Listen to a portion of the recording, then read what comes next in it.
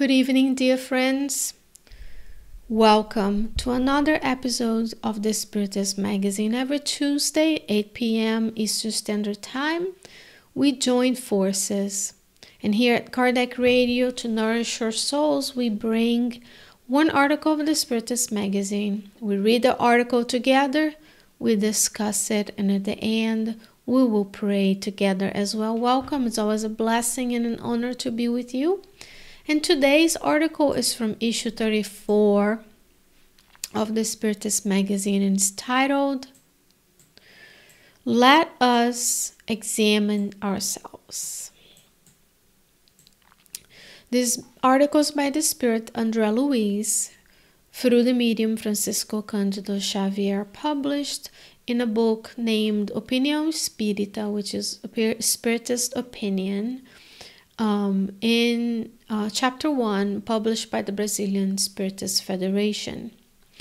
André Luiz says, question 919 of the Spirit's book, quote, what is the most effective means for improving ourselves in this life and for resisting the draw of evil?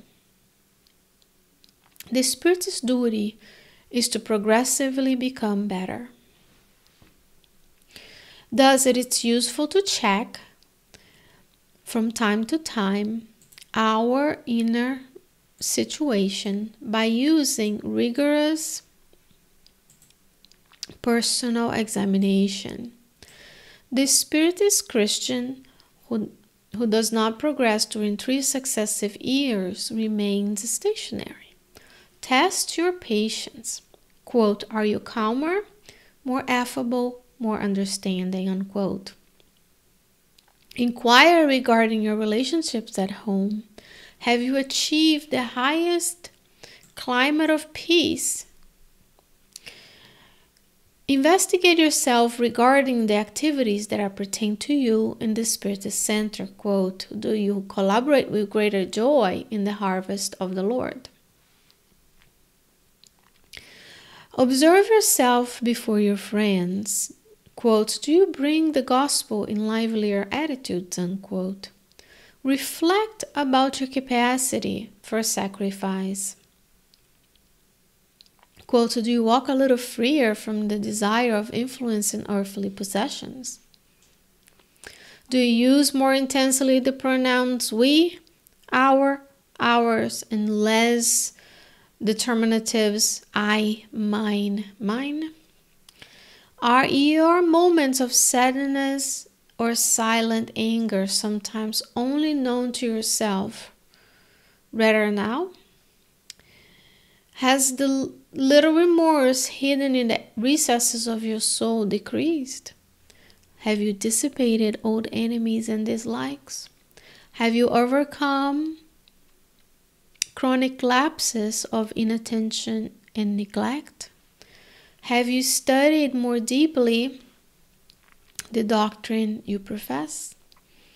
Do you better understand the function of pain? Do you still cultivate some discreet disagreement?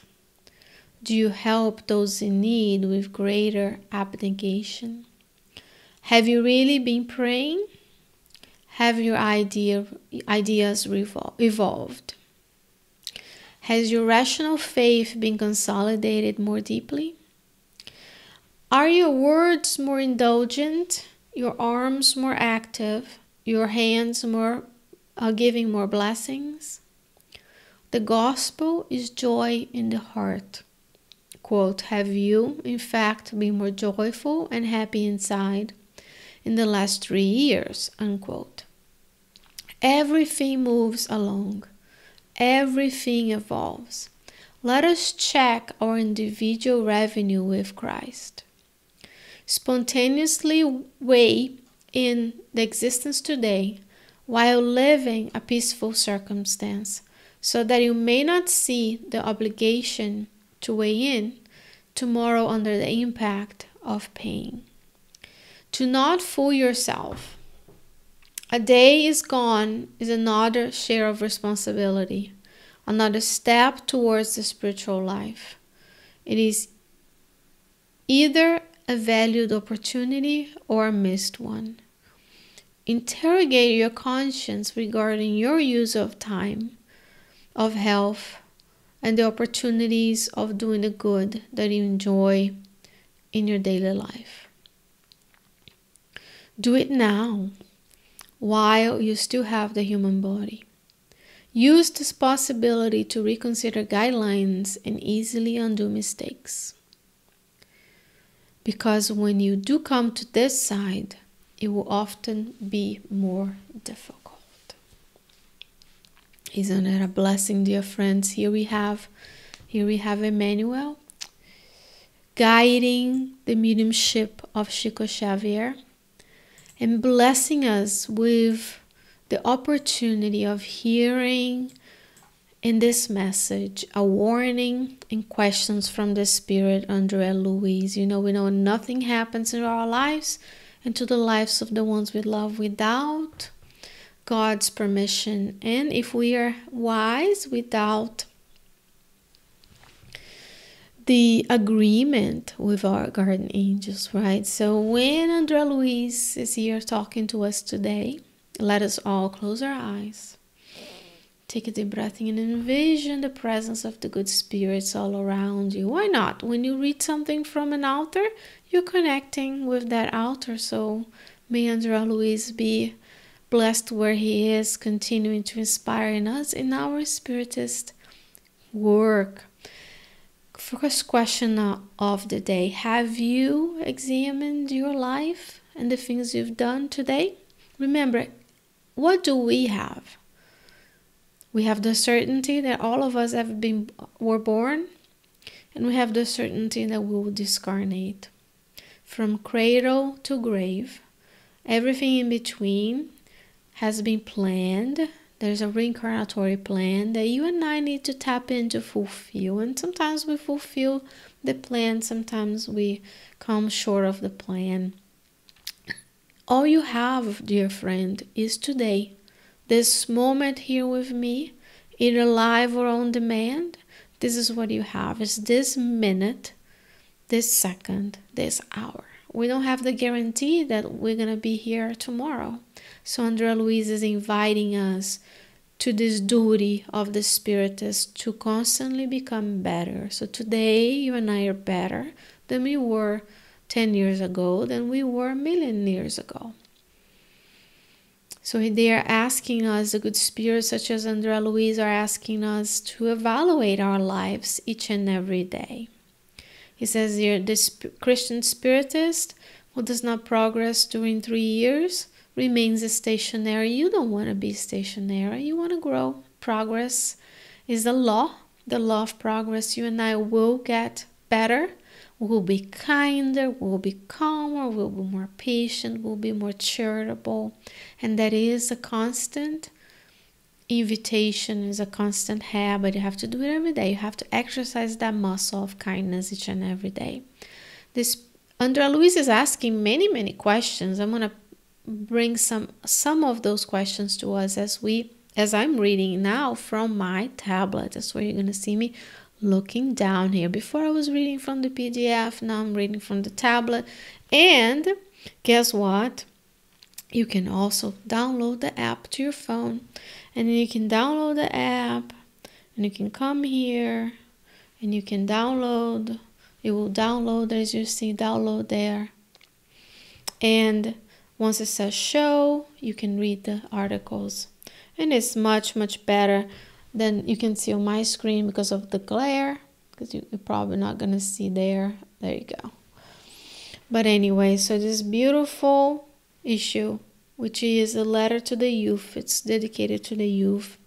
And we're young, right? We may think we have all the time in the world, but really what you have is today. You have right now to be here with me and with the good spirit. So let's tackle some of these questions and let us meditate on what we are doing with our lives. He's saying here, investigate yourself in the activities in the Spiritist Center. Are you collaborating with greater joy? Please do. Please share, like, subscribe. Most importantly, reach out to the Spiritist group closer to you. There is so much good that we can do together. There's so many activities you can partake even when we are apart. There's a lot of things that are done behind the scenes that you can help with. He's saying, test your own patience. Are you calmer, more affable, more understanding? Tuesday, 8 p.m. is usually when we broadcast this, yet you might be listening to this in another time. So the invitation for today is, when you wake up the next day, you pray as your duty as an incarnate spirit, and you say, please God, allow me to be calmer, more affable, and more understanding towards myself and the errors of others. He's saying, do you notice a broader willingness to serve voluntarily? He is saying, research your own or reflect about your capacity for sacrifice. Have you sacrificed for the greater good? Have you been able to detach from material possessions, material titles, material things, in order to have a little bit less comfort, in order to make someone's life better? I like this one. Do you use more intensely the words pronounced we, our, and ours instead of I, mine, mine? In the culture we live today is all about me, mine. Yet we know that we are humanity. Today you are living in this physical body. Tomorrow you may be in the spiritual realm. And in previous lives you were living in other places. In this life you're living here today. Tomorrow you're going to live in a different place. So we are invited to get less to take less to our own and give more to others. So use my, I, mine and less, and use more we, ours, and ours, because ultimately everything belongs to God. The work you do at work is an opportunity to serve. The work we do in the Spiritist movement is actually a work of the Master Jesus, who is our governor of the planet. So it's all about us. It's about you as a being living in society, the love society. So we have things that we can contribute, yet we are part of a greater good. And Luiz will say here, have you your moments of sadness or anger better now? Are we more apt to seeing all the vicissitudes of life, of the difficulties of life as needed opportunities of improvement? And he goes further, because the good spirits are kind, but they are direct and they tell us what we need to do. At this moment on the earth, we are in a level that we need to be pushed. We need to make sure that we are forging ahead, leaving the old behind and being birthed anew each and every day, where you leave your imperfections, you work diligently to get rid of what doesn't serve you anymore. So he's asking here, has the little remorse ridden in the recesses of your soul decreased? Have you dissipated on old enemies and dislikes? Is there any reason we shouldn't like everybody? Of course, I'm asking for us to do a lofty goal. Today, we're still very separate, but tomorrow, go to the books of André Luiz and Emmanuel. You're going to see the good spirits, see each and every person as a brother or a sister. So there's no reason for you and I to have old enemies and dislikes. Free yourself of that feeling of revenge, of hurt. Free yourself and let things be handled by divine providence. He says, have you overcome chronic lapses of inattention and neglect? Have you studied more deeply the doctrine that you profess? Read. Today, with the advent of social media, we're using a lot of our time to be connected online. And of course, there's a place and a time for that kind of activity. You and I are connected here, physically distanced, yet spiritually connected through the blessings of the internet. So let's use the resources we have to connect the right way and not waste our time. He says, do you help those in need with greater abnegation? Are we able to step away from our own needs and observe the people around us that were put in our lives so that we can serve them? Just not reverse engineer it. If you were in need, wouldn't you like someone to notice? and come to your rescue. And I'm not only talking about physical needs, food, shelter, clothing, safety. I'm talking about spiritual needs, psychological needs. Let's be more aware that folks around us may be in need of our help more than we can realize. He's saying here, have you really been praying? We talk a lot about prayer and Spiritism, right? This beautiful connection between us and God, your thought transmission to the object of your prayer. Yet, do we really be mindfully praying everywhere and anywhere we need? The question from Luiz, have you been praying? And when do you pray? Write down in the comments. When do you normally pray and how you pray it? And are we really do pray in the way the spirits teach us in the gospel according to Spiritism? A lot of food for thought, right? This is an invitation, a come to Jesus moment here by Luiz. And of course, I'm just a messenger, so I'm asking those questions myself.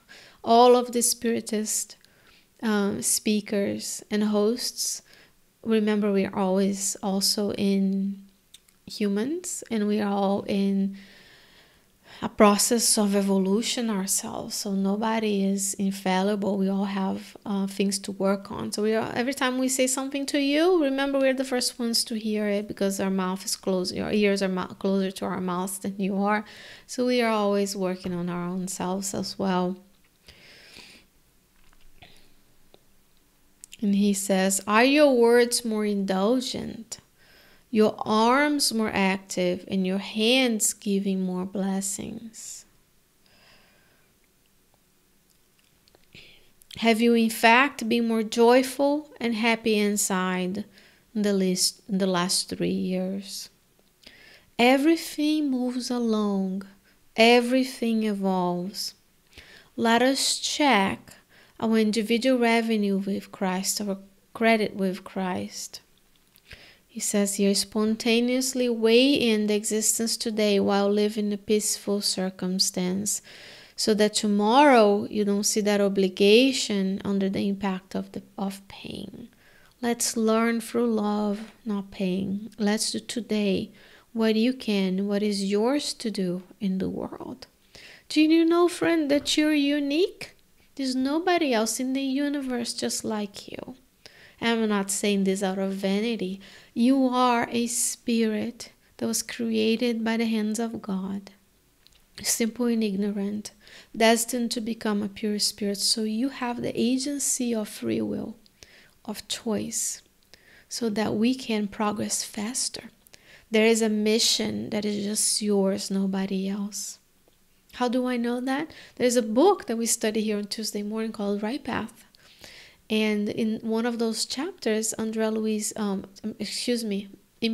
will say that God put you in the universe as a unique being with a unique mission, and the support you need is there. So it's up to us to feel this uniqueness of God inside of us, with us, supporting us as you and I find what we came here to do. And I assure you, is not to accumulate physical things, titles, appearances. Is really for love. It's about time the earth is progressing. It's about time that we move beyond appearances and physical to really work on our spiritual life. And that's what Luiz is just asking kindly. He's saying, do you better understand the function of pain? Are you able to help with more abnegation? Have you been praying?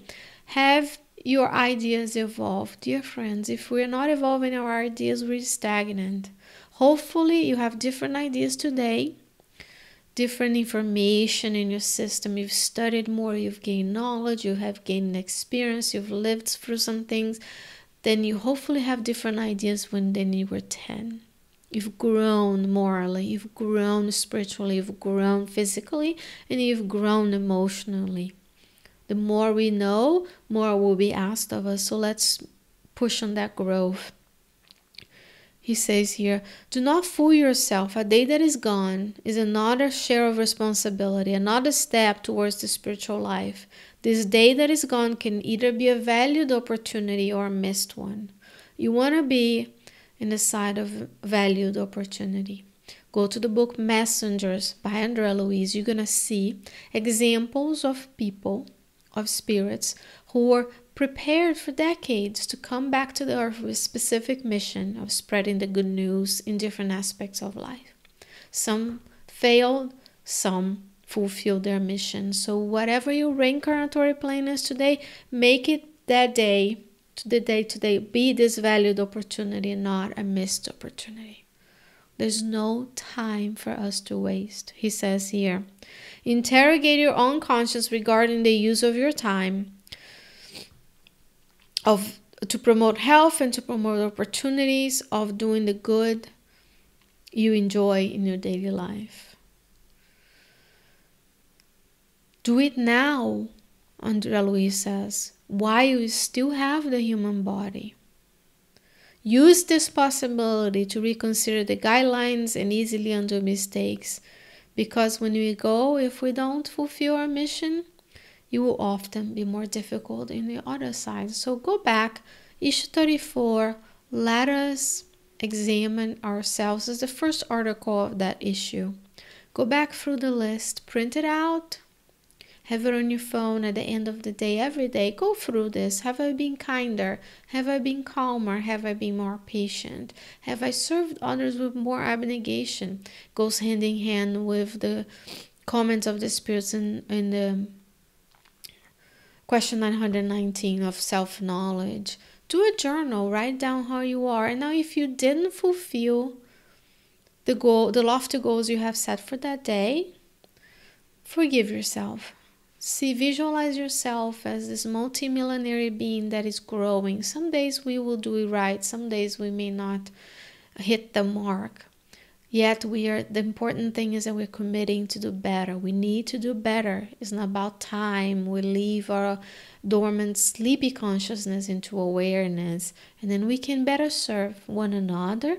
We can better serve God, because God makes itself available to us, makes itself known in our daily lives through the presence of others. When we serve one another, we are co-creating with God. And that's my wish for you, dear friends, that after reading this, you are able to better examine what you do on a daily basis with the light of the rational faith of Spiritism. And then we can work each and every day to be better today than we were yesterday. And that's it for today. I invite you to go to spiritistmagazine.org, download the app, download the PDF version, order the physical version of the magazine, and you can also, parallel to that, go to KardecRadio.com and the podcast section. You're going to find a different podcast that we recorded with articles of the Spiritist magazine. And Kardec Radio also has an app. They can listen 24/7. So there's a lot of things we can do to nourish our souls each and every day. Brought to us by with the guidance of the good spirits, and through the mediums by the good spirits, we have these beautiful messages that we can find nowhere on the earth. Let this serve as a warning of our awakening, of awakened heart today. And invite you for a prayer. When we pray, we recommend that you close your eyes. It's safe for you to do so. Just eliminate some of the outside stimuli, allows you to bring your attention inwardly. And as you pray, right now or anywhere, you repeat the words of the prayer mentally so that we can augment the power of the prayer. Shall we?